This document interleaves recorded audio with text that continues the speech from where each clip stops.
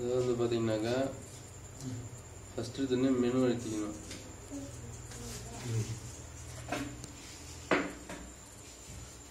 Menu எடுத்தீங்கன்னா இந்த மாதிரி ஆண்டனா செட்டிங், சேட்டலைட்டு, டிரான்ஸ்பாண்டரு இந்த மாதிரி இருக்கும். டியூன் பண்ணுறது வந்து இந்த ரவுண்ட் கலர் பட்டன் 3 இருக்கு பாருங்க. இந்த பட்டன் இந்த 3-4 இருக்கு பாருங்க, 4-5 இருக்கு பாருங்க. இதுதான் அதிகமாக யூஸ் ஆகும். இது அடுத்து இந்த கலர்ஸ் 4 கலர் இதுதான் யூஸ் ஆகும். நம்பர் போடும்போது தான் நம்பர். இது எல்லாமே இந்த நேவிகேஷன் பட்டன் சொல்றது. இந்த பட்டனுக்கு பேர் எல்லாமே இதை வச்சு தான் பயன்படுத்தணும். இதை வச்சு இப்போ வந்துட்டு அந்தாண்டா ரைட் சைடு எழுதினீங்கன்னாக்க அந்தாண்டா ரைட்டில் வரும். ரைட்டில் வந்து பாஸ்வேர்டு இருக்குது 000 கொடுத்துட்டு ஆண்டனா செட்டிங் ஓகே பண்ணணும். ஓகே பண்ணிங்கனாக்க ஃபஸ்ட்டு தெரிஞ்சுக்க வேண்டியது என்னன்னு பார்த்தாக்கா எல்என்பி டைப்பு. சேட்டலைட் என்ன பேர் வேணாலும் இருக்கலாம், அது ஒரு இம்பார்ட்டன்ட் கிடையாது. ஆனால் அதே சமயத்தில் எல்என்பி டைப் வந்து கேவி பேண்டுனா சின்ன கொடைக்கு வர எல்என்பி,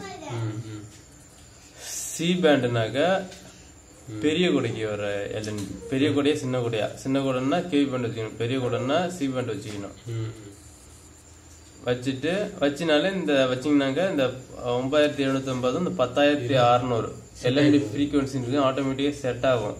ஒரு சில ரிசீவர்ல வந்து எல்என்பி லோ ஃப்ரீக்வன்சி அப்படின்ட்டு இருக்கும். அப்போ வந்து அந்த லோ ஃப்ரீக்வன்சில வந்து 9750 டைப் பண்ணணும். எல்என்பி ஹை ஃப்ரீக்வன்சி வந்து 10600 டைப் பண்ணணும். இதை வந்து கம்பல்சரி செட் பண்ணணும். இதை செட் பண்ணிட்டு அதுக்கு அப்புறமா இந்த 22 kHzங்கிறது வந்து ஒரு சில ரிசீவர்ல வந்து ஆன் ஆஃப் பண்ற மாதிரி இருக்கும். இது ஆட்டோமேட்டிக்கா எடுத்துக்கும். இது ஆன் பண்ணா ஒரு சில சேனல் வரும், ஆஃப் பண்ணா ஒரு சில சேனல் வரும் 22 kHzல. இப்போ எல்என்பி செட்டப் பண்ணியாச்சு. அதுக்கப்புறமா ஒரு ஸ்டெப் பேக்குங்கிறது என்னது, ரீகால் இருக்கு பாருங்க, ரீகால் தான் நினைக்கிறேன். ஆமா, ஒரு ஸ்டெப் பேக் வந்தாச்சு. ஆண்டனா செட்டிங் முடிஞ்சு போச்சு. இப்போ அடுத்ததாக வந்துட்டு டிரான்ஸ்பாண்டர்ஸ் லிஸ்ட் இருக்கு பாருங்க, அதில் வச்சு ஓகே கொடுக்கணும். ஓகே கொடுத்தது இந்த மாதிரி வரும். இப்போ இது எங்கே எழுதிருக்கு பாருங்க, add, edit, delight, scan. Antenna setting போனா இன்ஃபோ அப்படின்னு இருக்கு பாருங்க, இன்ஃபோ. இந்த ஸ்டாப் பட்டன் அழுத்தினா